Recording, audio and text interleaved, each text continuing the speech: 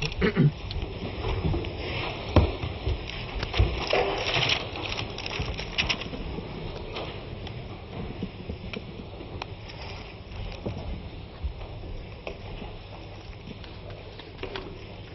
פותח את הישיבה השביעית של המשפט. היועץ המשפטי ממשיך נאום הפתיחה שלו. אמשיך במקום שהפסקתי בפרק הרביעי, הפתרון הסופי של בעיית היהודים.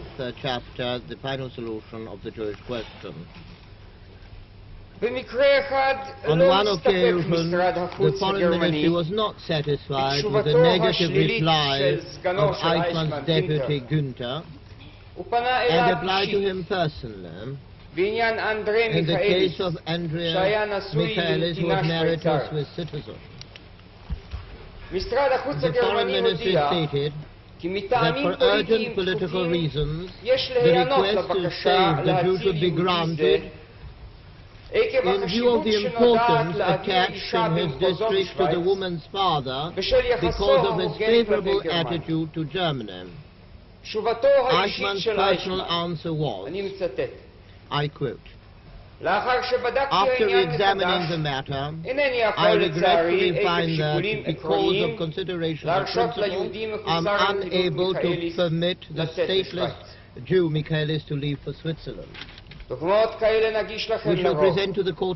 נוכיח כי הוא טיפל בכלל ובפרט, בכל ריכוז יהודי, בכל יהודי בודד שמסתמן לו לעסוק בו, ותמיד במגמה אחת, המוות.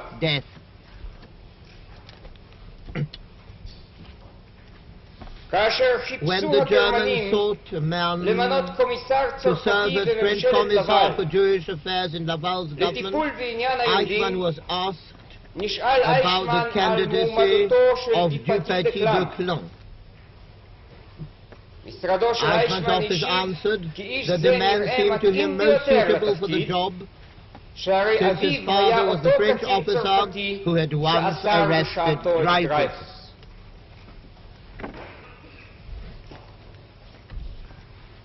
משרד החוץ השוודי ביקש להטיל 30 יהודים נורווגים שנולדו בשוודיה על ידי כך שתוענק להם הנתינות השוודית.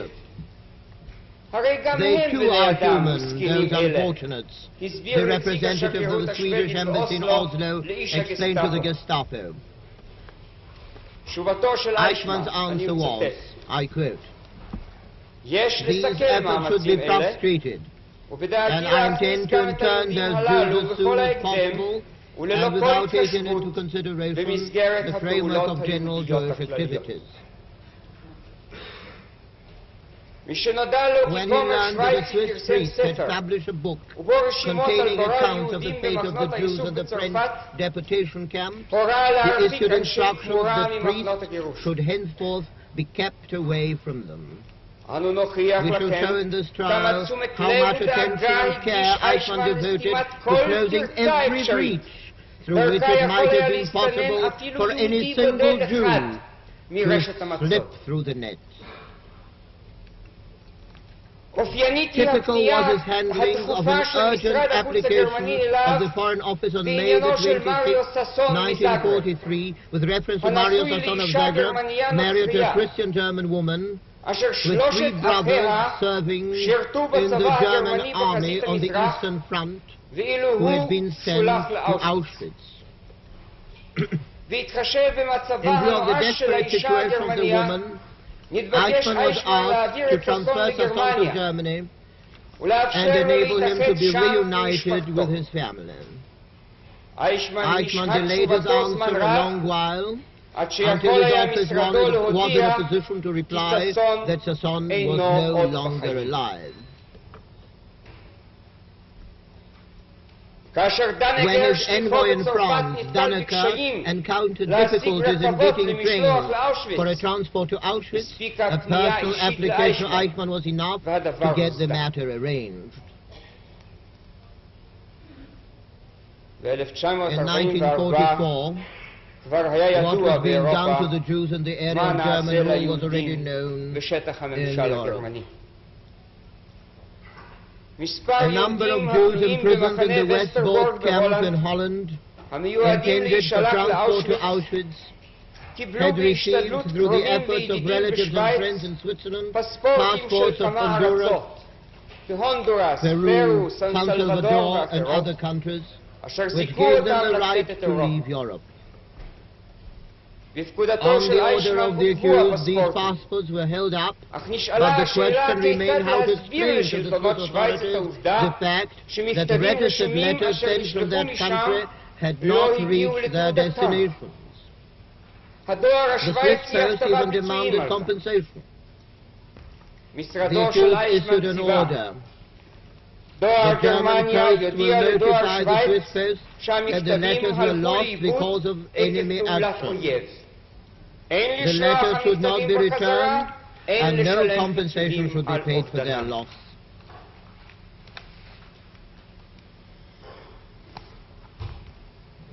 At times we shall see the accused and his section even stepping out of the framework of strict camouflage and speaking frankly about the extermination, at least to the extent of internal exchanges within government circles. To the Assistant Director General of the Foreign Ministry, Luther, who had drawn his attention to complaints received about steps taken against Jews, the office of the accused wrote in answer, quote, where wood is being chopped, splinters will fall. The enemy will always try to exaggerate the measures used against them in order simply to awaken pity and with the hope that they will be discontinued. Ever since we have begun to intensify our measures against the Jewish enemy, he has been trying by means of anonymous letters to practically all institutions of the right to escape the fate he deserves. Unquote.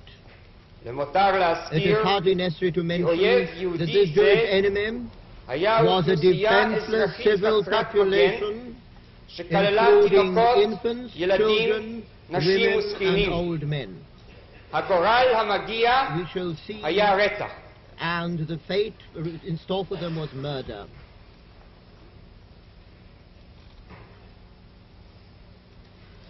We shall see how Eijkman contended with the German diplomats themselves and with various authorities in the occupied zone who did not cooperate or do everything he wanted. We shall see his anger at Italian officials who on many occasions frustrated his plans.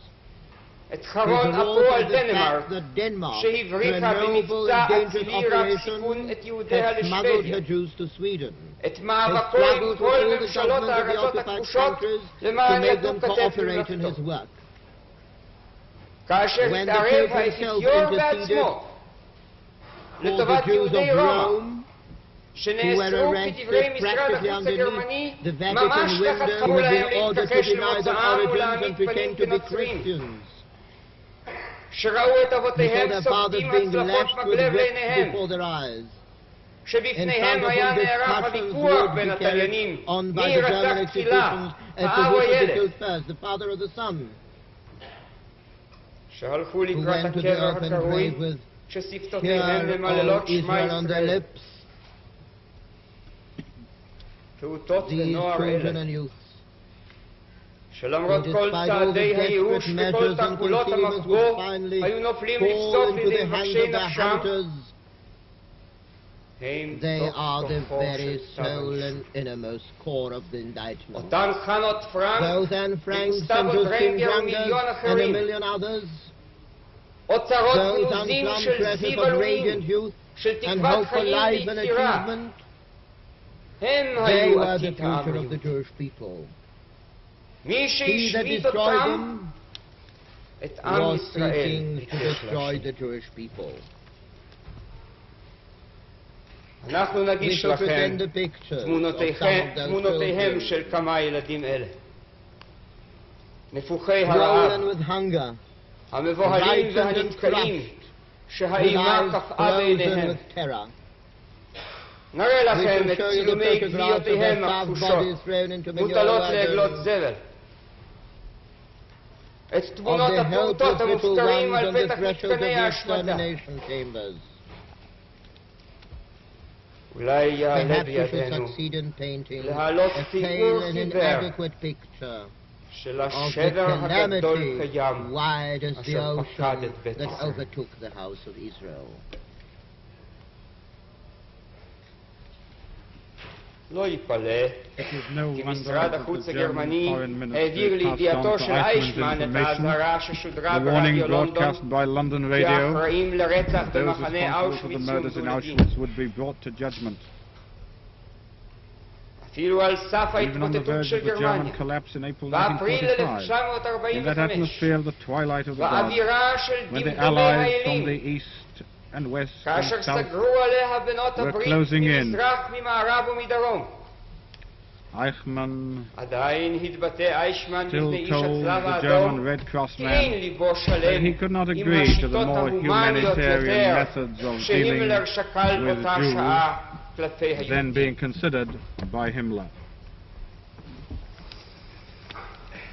היפלא כי באותם הימים אמר לאחד מעוזריו הקרובים שהוא מוכן לאבד עצמו לדעת וכי בשמחה יקפוץ לקבר לאחר שהצליח להשמיד 5 מיליון יהודים. גם בכך הוא זהה עם רבו היטלר שאמר אף הוא כי ימות בלב שמח בהיותו את ההישגים הגדולים של גרמניה ותרומתה להיסטוריה.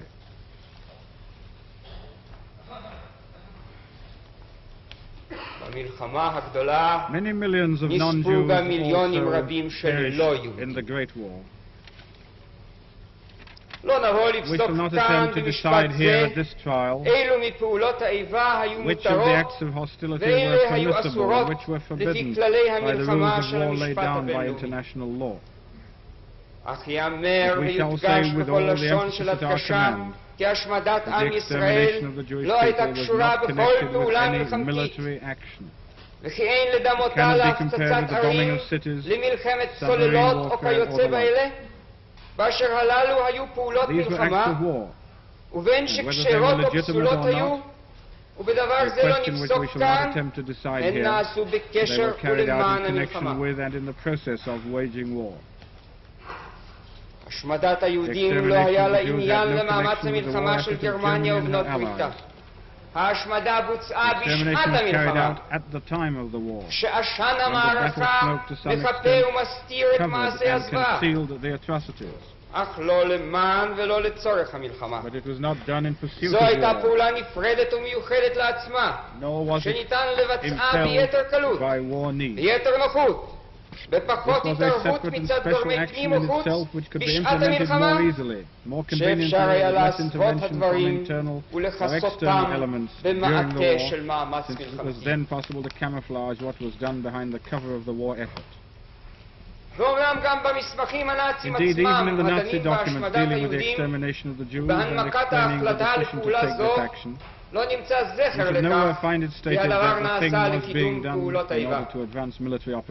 נהפוך הוא, אם היו מבין מנהיגי הנאצים או עושי דברם שביקשו לדחות את הפתרון הסופי לזמן מה, הם עשו כן רק בהסתמכם על הצורך לנצל את כוח העבודה היהודי בשעת המלחמה. נגיש ראיות להוכחת טענה זו, ובשלב זה אזכיר רק אחת. כאשר פלש הצבא הגרמני לברית המועצות, ניתנו הוראות להשמדה מיידית של היהודים על ידי עוצבת המבצע. נראה עוד כיצד אך בדוח מספר 81 אנו קוראים את הדברים הבאים. אני מצטט. יש להזכיר כתופעה יוצאת דופן גילוי קולחוזים יהודים בין קריבוירוק לבין דניפרופטרובסק קיימים קולחוזים יהודים המורכבים לא רק ממנהלים יהודים אלא שכל כוח עבודתם יהודי. מצאנו כי הללו הם בעלי אינטליגנציה נמוכה ולכן הועברו על ידי ההנהגה הפוליטית לעבודת האדמה. יחידת מבצע 6 החליטה במקרה זה להימנע מלהרוג בירייה יהודים אלה בכדי לאפשר להם את המשך עבודתם, והסתפקה בכך שחיסלה את ההנהגה היהודית והחליפה אותה באוקראינה. עד כאן. למען קידום מאמץ המלחמה הפרה מצוות המבצע את ההוראה והותירה מספר יהודים בחיים. יתרה מזאת, אמצעי תובלה היו גורליים למאמץ הצבאי של גרמניה, ובפרט כשנתפרסה החזית במזרח, בדרום ובמערב. אך בשעה שהצבא היה זקוק לכל קרון ולכל קטר, וכשהורגש מחסור חמור באמצעי תחבורה, עוד נמצאו הרכבות למשלוח במרכזי ההשמדה. ובעוד שהחזית שיועה לכוח אדם, נמצאו היחידות הדרושות למלאכת הכיליון.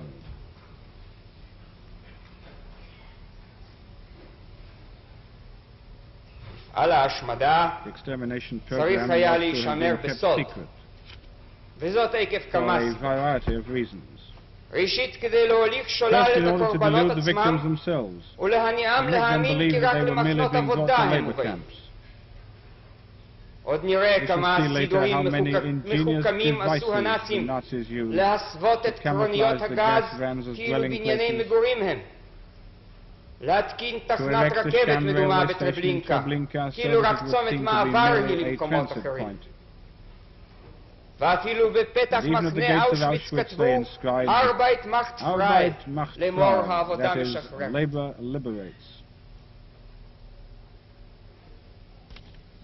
לשם קידום מגמת ההסוואה נצטוו כלואי המחנות לכתוב גלויות לקרוביהם כי שלום להם, והגלויות היו מגיעות לאחר שכותביהם כבר עלו מזמן במשרפות האש. אך הדבר פעל כמובן להרגעה רגעית, עורר אשליה, דיכא רצון התקוממות, שהרי התברר כביכול כי המגורשים עודם בחיים, וכי סיפורי הבלהות על השמדה אולם אינם נכונים. שנית, צריכה הייתה ההסוואה להסתיר מעיני העולם את אשר התחולל. לפיכך ציווה הפירר כי בכל הנוגע לפעולות אלה יישאר הכל סוד כמוס, ואיש לא ידע יותר ממה שדרוש לו לביצוע תפקידו, וכי ההודעות הנוגעות לדבר תועברנה רק סמוך לביצוע ממש. מפקדת הצבא הגרמני הורתה כי אין להשתמש במילים העברה למזרח או גירוש, ובמקומן יבואו הביטויים משלוח לעבודת כפייה. גם בגסטאפו עצמה שררה אווירה של סודיות והסוואה. אך הסוד לא יכול היה כמובן להישאר כמוס לאורך ימים, ובפרט לאחר שחוג קושרי הקשר, המתכננים, המבצעים והנוגעים בדבר, הלך והתרחב עם התרחבות מעגל ההשמדה. לא רק אלפי המשתתפים בעוצבות המבצע ידעו את הדבר, אלא גם נושאי מכתבים שהיו צריכים להחזיר דואר אשר בעליו לא נמצא, פקידי מרשם תושבים שהיו צריכים למחוק את המגורשים מן הספרים, רבבות חיילים שחזרו מכל החזיתות, כך שלבסוף הגיבה הידיעה בדרך זו או אחרת מיליונים רבים רבים בעם הגרמני. מפיו של אייכמן עצמו נשמע כי תחילת היו ההוראות להסוואה תרנונג, וכי דבר ההשמדה הוחזק כסוד חמור של המדינה. אני יודע רק זאת, הוא אומר, כי לקראת הסוף, שנים 43, 44, 45, אם אשתמש בביטוי קצת מוגזם, כבר צייצו זאת הציפורים מכל הגגות.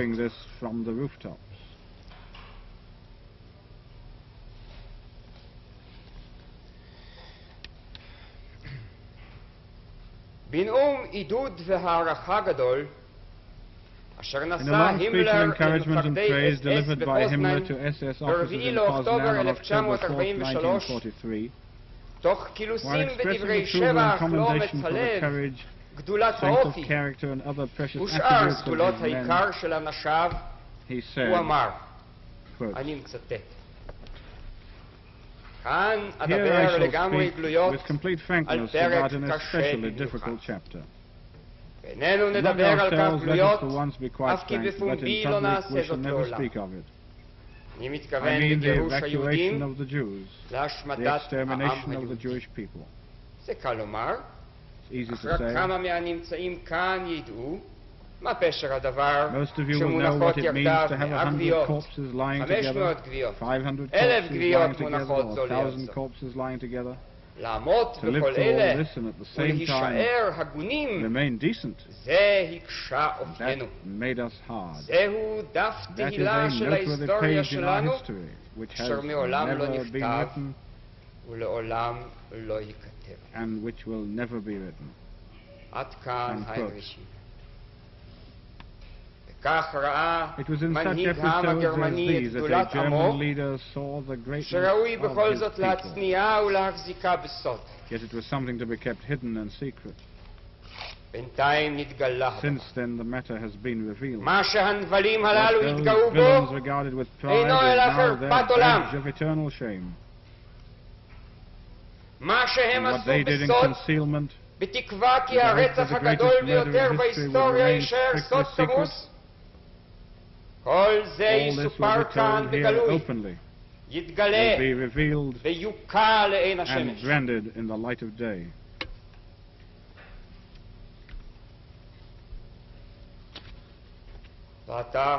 And now, נעקוב אחרי פועל let us הדמים trace the של bloody אדולף work אייכמן of Adolf Eichmann בארצות in the השונות various countries בהן עבר through which the המשטר Nazi rule הנאצי passed like a בשבט rod of זעם. wrath.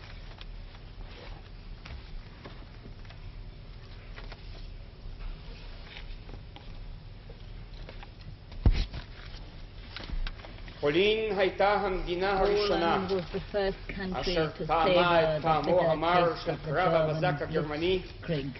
כאשר 1.5 מיליון When 1.5 million חיילים חמושים soldiers, במבחר כלי armed with a המשחית range of מוגנים על destructive ידי weapons, מטריה ענקית של מטוסי protected by קרב a gigantic umbrella מצוידים of בכל fighter אמצעי planes הקשר and equipped המודרניים with all modern הסתערו על instruments of המדינה עם communication, פרוץ מלחמת swept העולם into the השנייה. country at the outbreak of World פולין הייתה War שנואת II. נפשם של הנאצים. Poland had always been היא הייתה especially ילידת hated חוזה by the השלום עם Nazis. ורסאי It was the שהם ראו offspring בו of the חרפה לעם Versailles Peace הגרמני. Treaty, which they היא regarded חצתה as בין an רוסיה insult to the המזרחית German people. והמערבית It separated וחלשה על East and גדיינסק. West Prussia and it controlled Danzig. עובדות אלו היו מטרות These מקובלות facts were במערכת השיסוי featured in the הנאצית campaign of נגד incitement השלמתה של conducted by the גרמניה עם Nazis while they תוצאות were fighting מפלתה for power, במלחמת העולם against the הראשונה idea that Germany might כל עוד accept the חתרו consequences of הנאצים a defeat in World War I.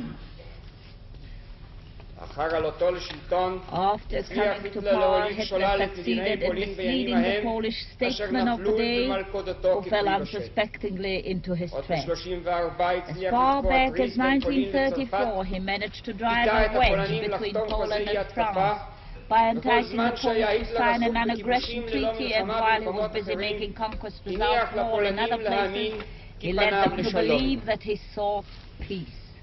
אולם מצב זה לא This האריך situation ימים did not last והזעם long, however, הטאוטוני and the הופנה נגד Teutonic פולין fury was והתקפת directed הבזק against Poland in the ב-1 lightning invasion of September the 1st, 1930. 1939.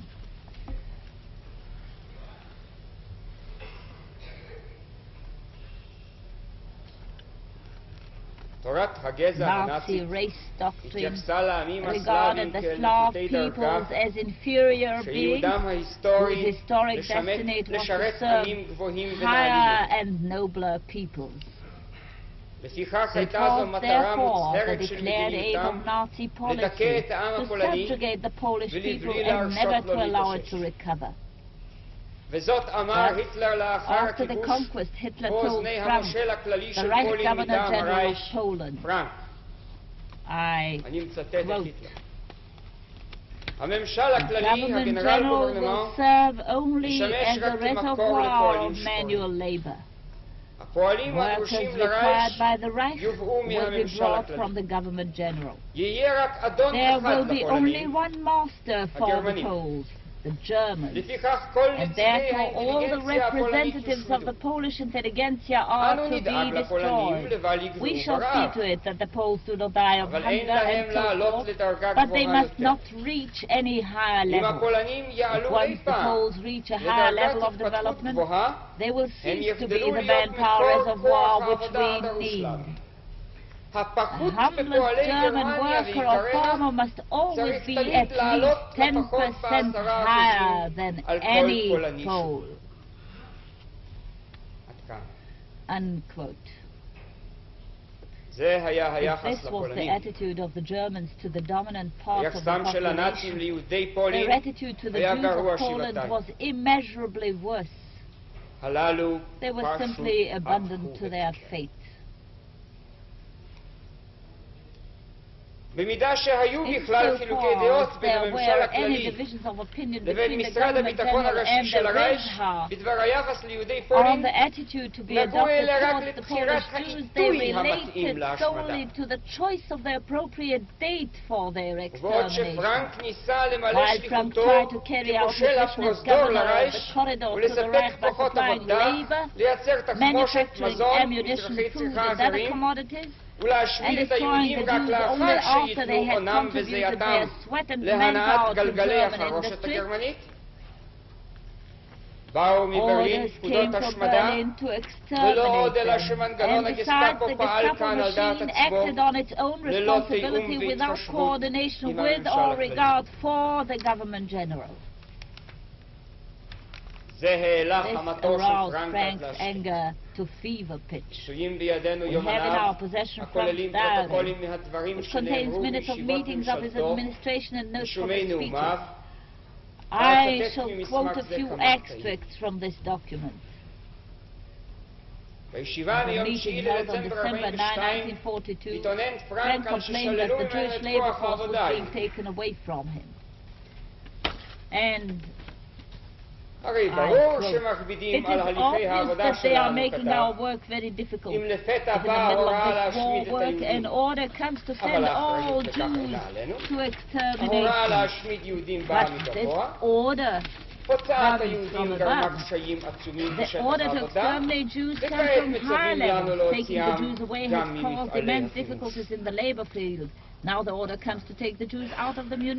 אל נשלה עצמנו לחשוב כי פרנק רצה למלא את היהודים מגזירת ההשמדה. עוד שנה לפני דבריו אלה אמר בישיבת ממשלתו לאמור: לגבי היהודים, זאת עליי לומר גלויות, יש לעשות סוף ככה או כך. מצויים אנשים המבקרים את השיטות שהרייך נוקט כלפיהם. מדברים על מעשי זוועה, נוקשות וכו'. עליי לבקשכם להסכים עמי תחילה לנוסחה אחת. רחמנות תהיה לנו רק לגבי העם הגרמני, ולא לכל אדם אחר בעולם.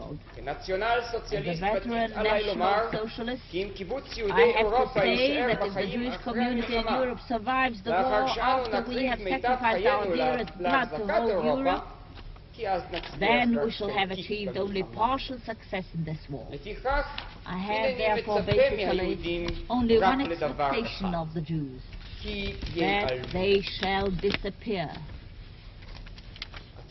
Unquote. However, differences of opinion as to the method of their disappearance. פרנק ביקש מדי פעם מהגסטאפו כי יניחו לו לפחות את הפועלים המומחים ולבל ישלחו את הללו להשמדה. הגסטאפו לא התחשבה על פי רוב משאלותיו, והנאשם ומרעיו פעלו להשמדת הקיבוץ היהודי במזרח אירופה. פרנק קבל מראה כי הגסטאפו פועלת בתחום שלטונו על דעת עצמו ויוצרת מדינה בתוך מדינה. הקמנו ברייך שפע של רשויות מוסמכות הלוחמות זו בזו ברצינות כתב. הריב הגיע לכך שפרנק הציע במאי 43 התפטרותו, אך היטלר לא קיבלה. אותה שעה כבר הושמד רובה של יהדות פולין, והריב הנאצי הפנימי על עמדות וכוח לא השפיע במאומה להצלת יהודים.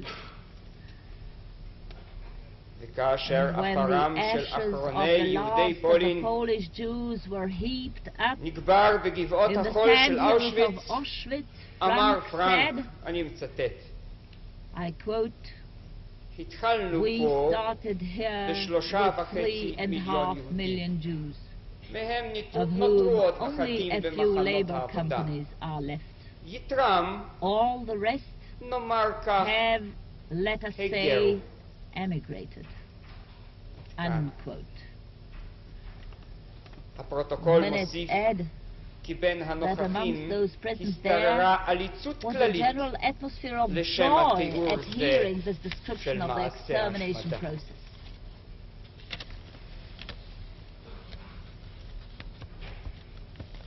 Extermination of the Jews was not the work of Frank. We have already heard Bühler, the head of his government, announcing at the Wannsee conference that this matter belongs to the Rizha, namely to their accused. Nor were the death camps under Frank's control, and this too was stated explicitly at those meetings. Quote, "These camps were set up directly by the SS from Berlin, whence they were administered, and for everything which takes place in those camps, the center in Berlin is responsible." Unquote. So in fact it was, and we shall receive evidence of this from others also.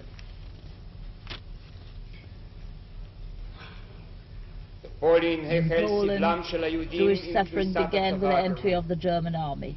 Pogroms, brutality, degradation, the burning of synagogues, the plunder of property, collective fines.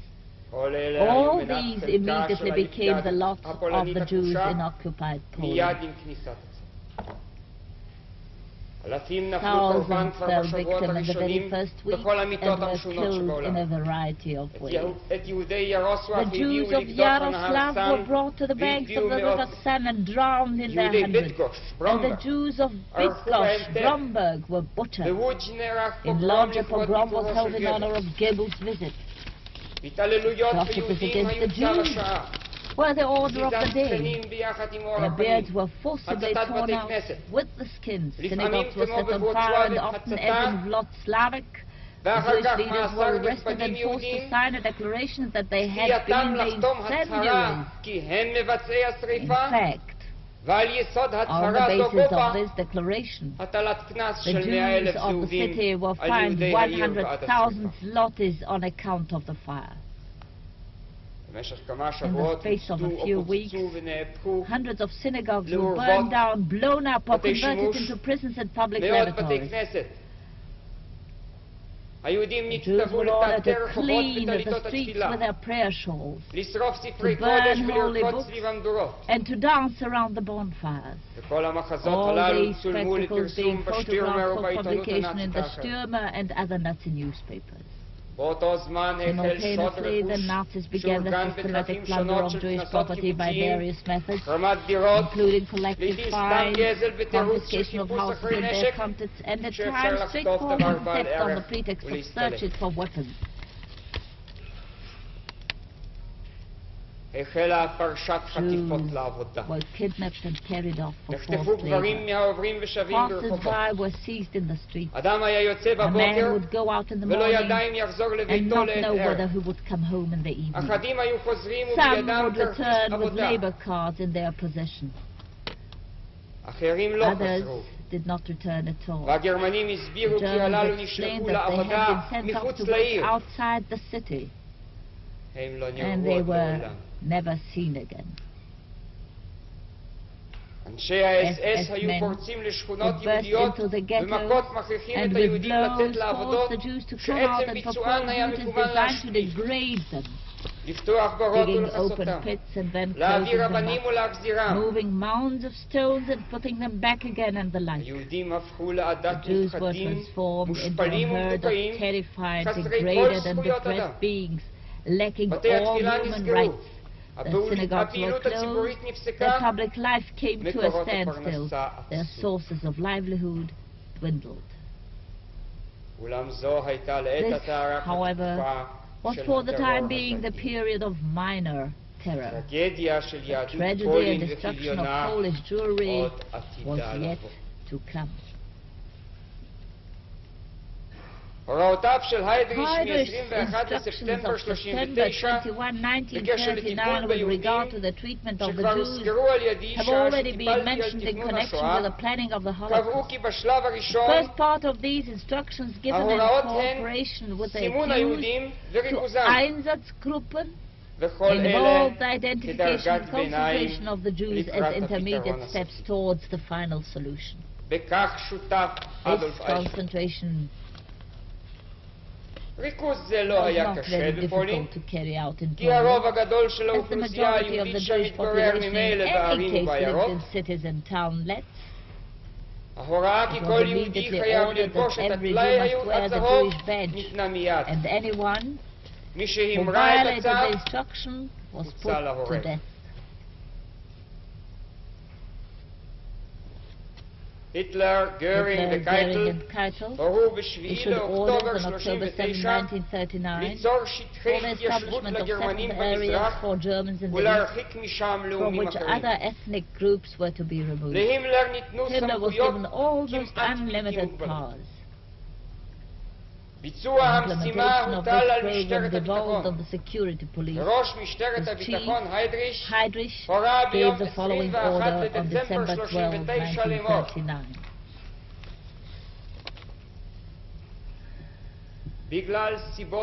Important reasons make the central handling of all police and security matters connected with the execution of the evacuation in the eastern areas necessary.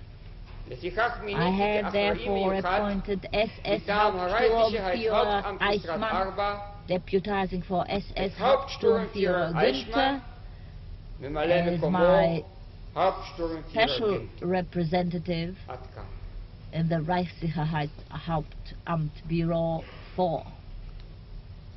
The objectives of this section were defined in a detailed document describing the aims of German policy in the areas of Poland annexed to the Reich. These aims included the deportation of all the population which could not be restored to the bosom of the German people by a process of Germanization and the resettlement of the whole area by Germans. The Jews were to be deported as swiftly as possible with all their rights cancelled. The task of making the detailed plans and carrying out the deportations devolved upon the accused, Eijkman.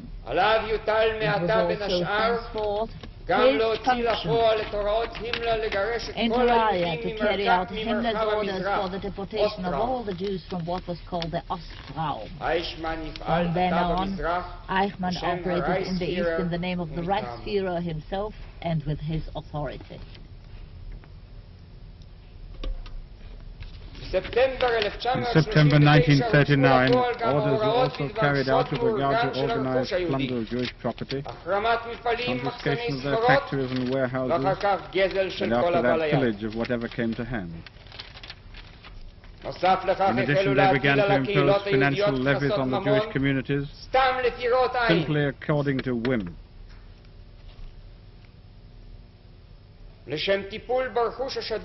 In October 1939, an Eastern Trustee Authority, Treuhandstelle Ost, was set up to handle the plundered property, with a head office in Berlin and branches in a number of the leading Polish cities. Himmler issued regulations for cooperation with this authority, which was given unlimited rights to confiscate Polish and Jewish property.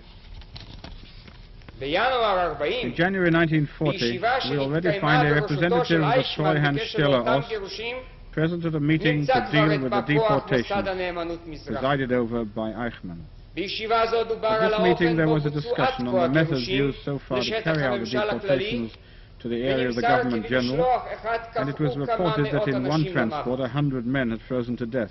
It was decided that at an early date about 350,000 Jews would be deported from the Vartagau area, which included Lodz and Poznan, to the military government area in coordination with Frank's government.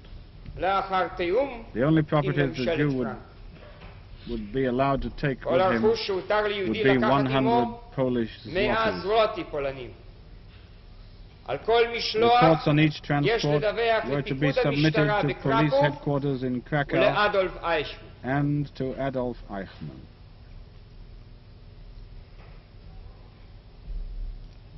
At the meeting of the administration of the government general, this movement was described as a modern migration of peoples. And 2 years later, Frank was to describe this operation as follows, quote, "Then came the fantastic transfer of hundreds of thousands of Jews and Poles to the government general. You will recall the terrible months during which freight trains fully loaded with people rolled in day by day. There were trucks filled to overflowing with corpses. This was a terrible time when every district chief, every local and municipal officer had to chase around from morning to night to get rid of this influx of these elements who had become unwanted in the Reich and whom they had suddenly decided to shift. All this we had to endure." Unquote. What the victims of that dreadful journey had to endure, what suffering and torment, how they fell by the wayside with their little ones, how they dragged through the mud and snow, of all this, of course, Frank had nothing to say. This deportation encompassed about 500,000 people and was carried out by a special RHSA Department 4D4, headed by Adolf Eichmann. Included also in this deportation program were the Jews of East Prussia. Finally, in view of Frank's protest that the transports gave him and his assistants too heavy a load of work, Goering ordered on March 23, 1940 that there should be no more deportations to the area of the government general without Frank's prior consent.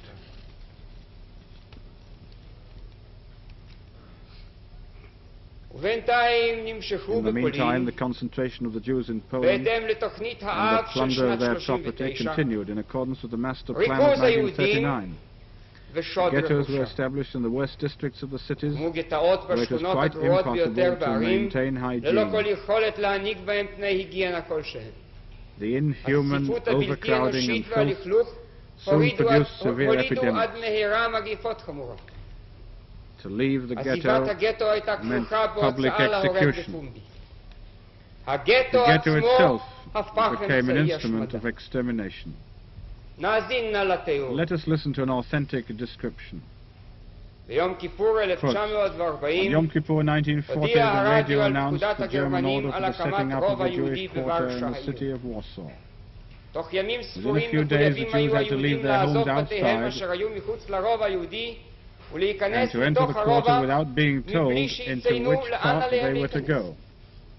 Thus about 100,000 Jews entered the Jewish quarter, which was already overcrowded.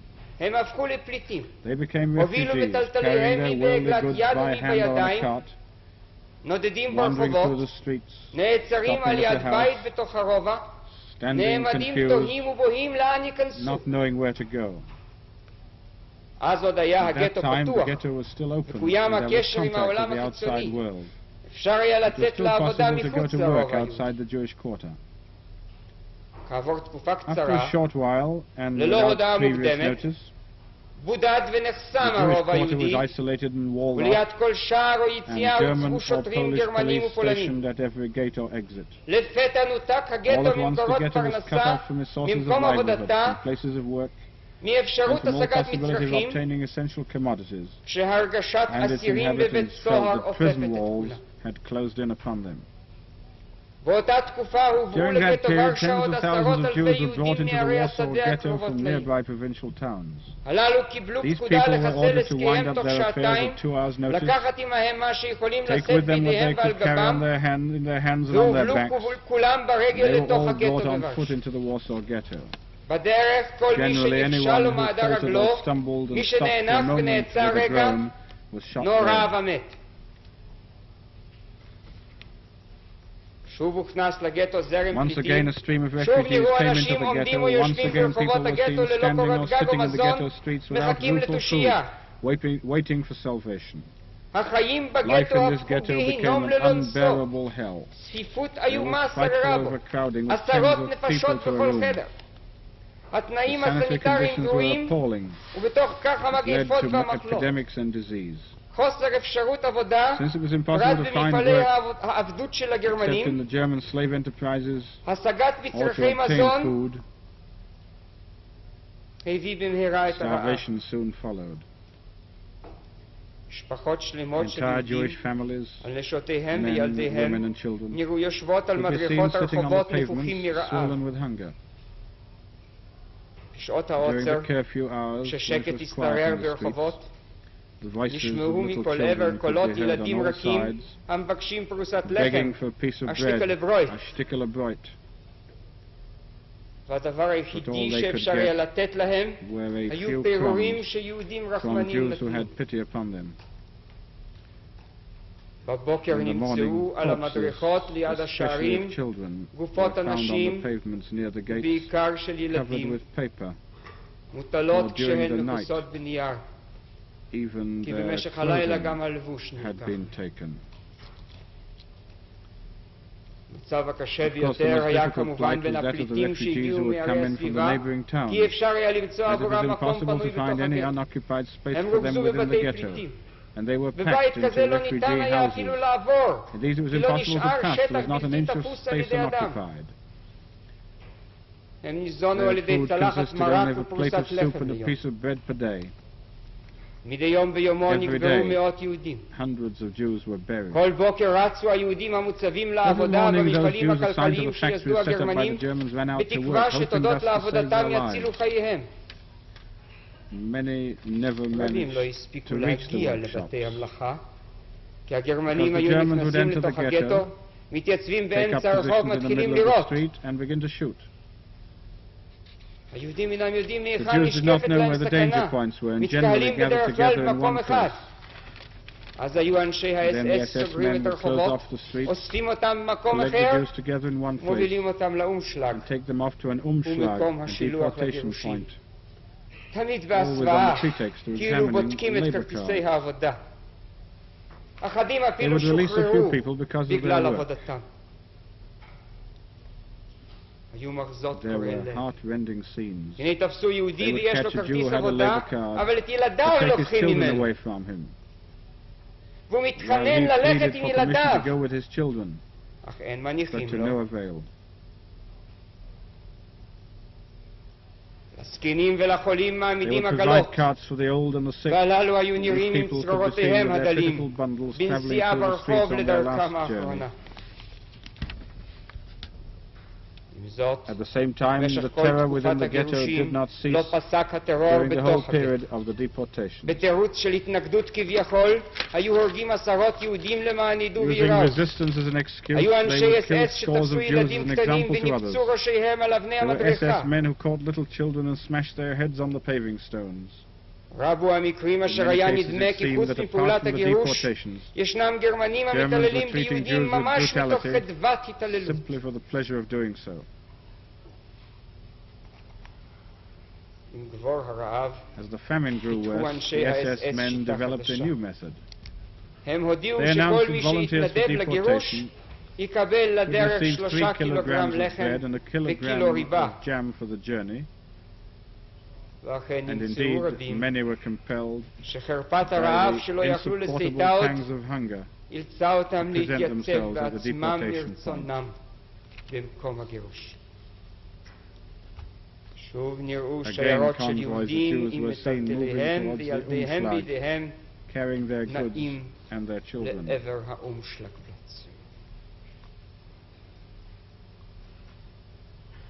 unquote. One of the first ghettos was set up in Lodz, Litzmannstadt. There were 160,000 persons were crowded together in an area of 4 square kilometers. People lived 6 to a room. In the first year and a quarter, about 15,000 of them died. In spite of the terrible conditions, Aykman pushed into the city another 20,000 Jews and 5,000 gypsies from the Reich. The district commissioner complained to Himmler himself that Aykman had apparently given incorrect facts with regard to the capacity of the ghetto, which was being swept by epidemics. He compared Eichmann's methods with those of gypsies at a horse market.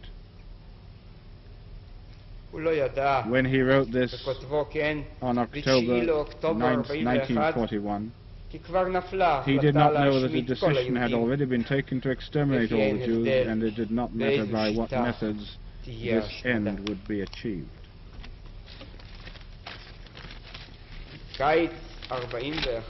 In the fateful summer of 1941, ideas and plans for the extermination of the Jews were being mooted in Germany. Eichmann's representative in Poznan, Sturmbannführer Heppner, wrote a personal letter to the accused, in which inter alia he suggested that all the Jews from the Wartegau area, about 300,000 in number, should be concentrated in a place where they could work in the coal mines. He thought that in this way he would overcome the danger of epidemics that existed in Lodz and other ghettos, and also get control of the problem. In this camp, all the Jewish women would be sterilized so as to finish off the Jewish problem in this generation. He added, and I quote, "There is a danger that this winter we shall be unable to feed all the Jews. It is worth considering seriously whether it would not be the most humane solution to finish off the Jews insofar as they are not fit for work, and to put a method at all events this would be more pleasant than to let them die of hunger." Unquote. In the accompanying letter, Heppner writes that possibly his proposals seemed fantastic, but they were practical. Apparently, he did not know the degree to which plans of this kind had been prepared for implementation as part of the general solution. In the summer of 1943, Rimon came to the Lodz ghetto, and there, after consultation with those concerned, the conclusion was reached that the ghetto was no longer worth maintaining. He therefore decided that it should be turned into a concentration camp, in which only persons fit for work would be left. The others would be sent off.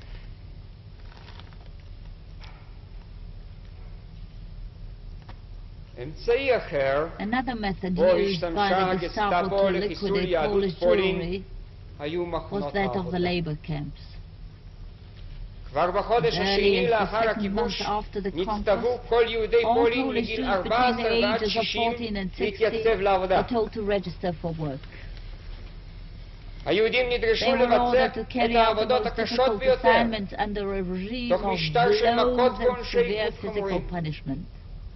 In these camps, men began to collapse because the effort demanded of them exceeded human strength. According to the report of the Polish Government Committee for the Investigation of Nazi Crimes in Poland, there were more than 300 such labor camps. Prisoners built roads, set up fortifications, diverted streams, and worked in factories, quarries, and so forth. In the ghettos also, labor duty was the general rule. Evidence will be brought as to living conditions in such a camp. In Plaszów, near Krakow, the day's work started at 4 a.m. and finished late at night. המגורים The בצריפים. living quarters consisted בכל of צריף huts, כמה מאות in each אנשים of which several ששכבו על hundred דרגשים people בשלוש slept in קומות. 3-tiered bunks. כל העבודות בוצעו Work was בהרצה carried out מתמדת. continually on the run. המפגר Those who היה fell סופג behind 25 received מלקות 25 על strokes גוף ארוך. on their bare bodies. האוכל, For food, מעט לחם.